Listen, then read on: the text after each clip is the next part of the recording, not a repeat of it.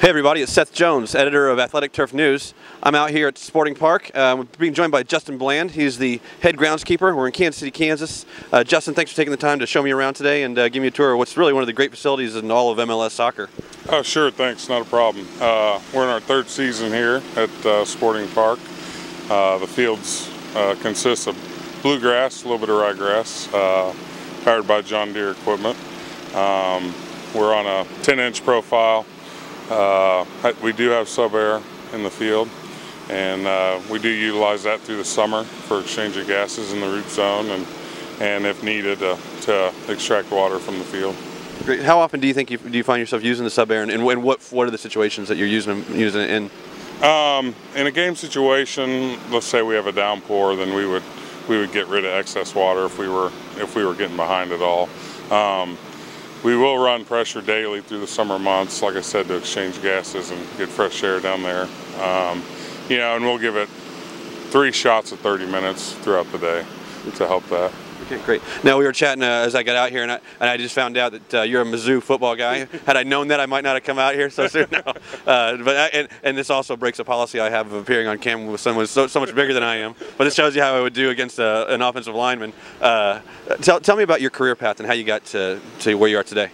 Well, sure. Like you said, I played football at Mizzou from '98 to '01, and then had a short stint of a couple camps in the NFL and played 1 season in NFL Europe, and then after college, I worked for the Royals for a number of years, and then 1 season with the Chiefs, and then started with, at the time, Kansas City Wizards in 2007, and here we are today, Sporting Kansas City. So that's pretty cool that you went from, I remember when the Wizards back then played at Arrowhead, and now you have this facility. So you really you had to be excited when this facility was being built. And did you keep a close eye on what they were doing with the field and the construction of this property?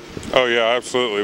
We had someone here every day making sure everything was to our liking as the field was going in, and like you said, when we started playing at Arrowhead, we've come a long way since then. Not only as far as facilities, which is by far one of the best in the world. We went from Arrowhead then to Cab, and I think now we're here selling out every game, where I think maybe we were drawing in 5,000–6,000 fans before. So it's just been a pretty cool thing to watch soccer grow in Kansas City. Great. Now we are in my backyard. I live about 40 minutes from the park here, and so I try and catch Sporting on TV whenever I can. I come out to the park a lot as well.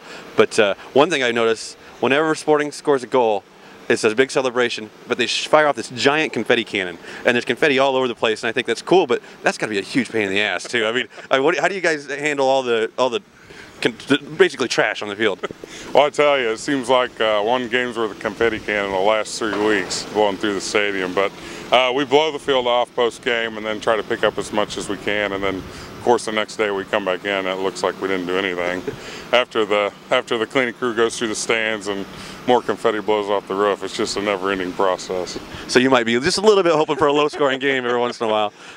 So another thing I want to ask you about is, and one of the reasons I want to come out and talk to you now is, coming July 31st, you guys get to host the MLS All-Star Game, which is a big honor for any team, any local team, and any sports turf manager. What's that going to mean for you and your crew, and how excited are you for that event to come here? Oh man, we're extremely excited. There's not too many events that you get to manage. Your surface that will be a worldwide spectacle like the All-Star Game will be.